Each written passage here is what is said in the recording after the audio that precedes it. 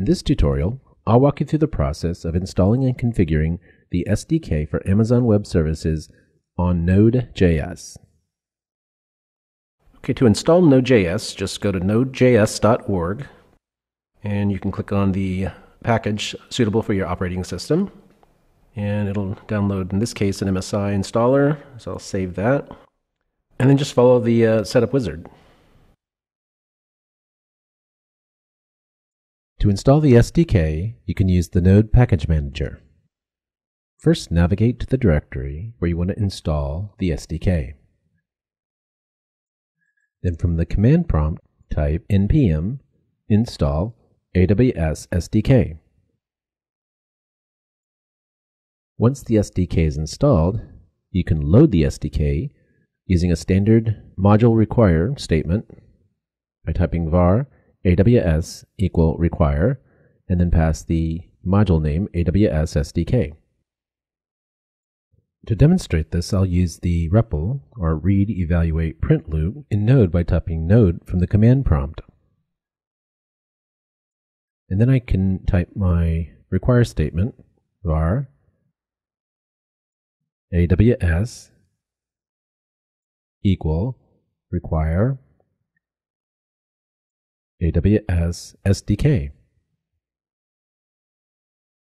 Now that you've installed and loaded the SDK, you'll need to configure it with the AWS Config object. At a minimum, you'll need to configure credentials and a region. Now let's take a look at configuring credentials for the SDK. The preferred method for configuring credentials when using EC2 instances is to use IAM roles.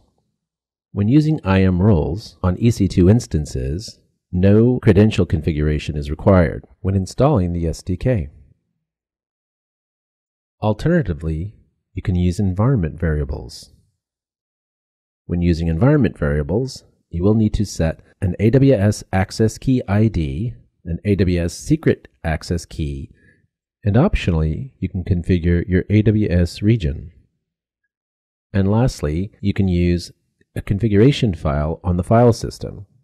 Keep in mind, if you use a file on the file system, to keep it out of source control, since it contains your access key and secret key. If you configure your credentials from the file system, you'll use the aws.config.loadFromPath operation and pass in a path and file name to a JSON file that contains configuration data. A final option for configuring credentials is to hardcode them in your application. While this is not considered a best practice and is not recommended, there are scenarios where you will want to hardcode credentials, but only if they are read-only and scoped to specific resources. In addition to configuring credentials and region, you can set your max retries from the default value of 3 to whatever value you specify, and you can configure the logger, such as process.standardout.